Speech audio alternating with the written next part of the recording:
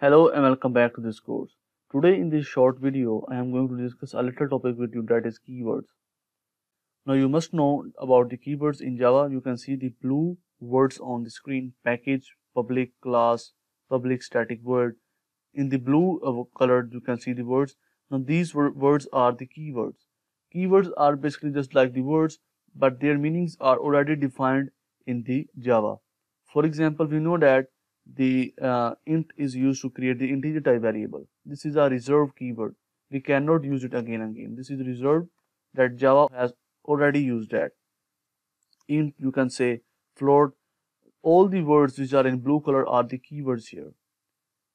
Basically, there are around about 50 keywords in the Java, and all of the keywords have their own importance, and we will definitely use all these keywords throughout this course. Now, one more thing, that you cannot use the reserved keywords basically for your purpose. Like this, I type here string, and if I type here int is equal to like Java, then I got an error that you cannot use int here. This could cause an error. If I type in str, it is fine. I cannot use the keywords to store my values, or like just like the variables. They are already reserved, and the meanings of that keywords are defined in Java. Like you can see here, package.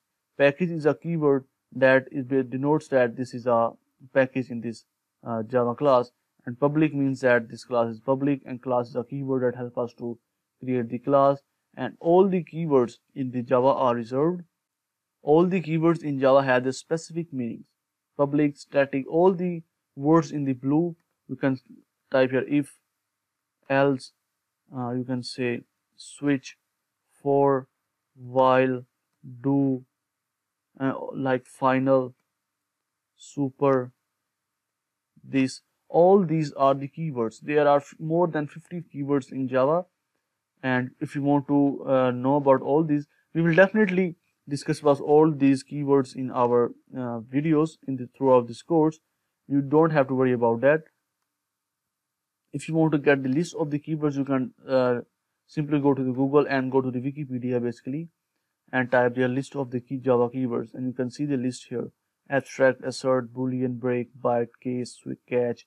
These all are the keywords in Java. You can get these lists from the Wikipedia, and you can also Google that.